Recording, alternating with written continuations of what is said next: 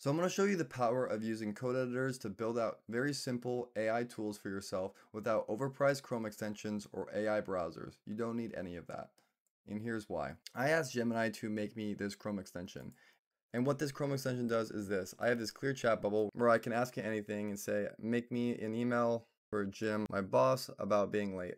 You can go through and it's going to make me an email right away, and you can be able to refine it, and it has memory. Make it shorter, please. And as you can see, you have an AI right in your browser, and I made this with Google's CLI or Gemini CLI. Now you also have this prompt studio where I can ask it, make me a prompt to research Grok 4, and you can generate the prompt automatically like that.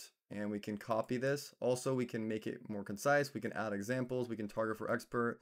If I want to make it more concise, I could say make it more concise here to put refine, and it refines it to make it a little bit more concise. Now I can hit this, copy it into a LLM, and go through, and it will search through and find the web for everything that you're looking for in that prompt. Now over here, you can also change the prompt instructions and the OpenAI API key to whatever you want. I hope this helped you, and if you did, leave me a like and have an amazing day.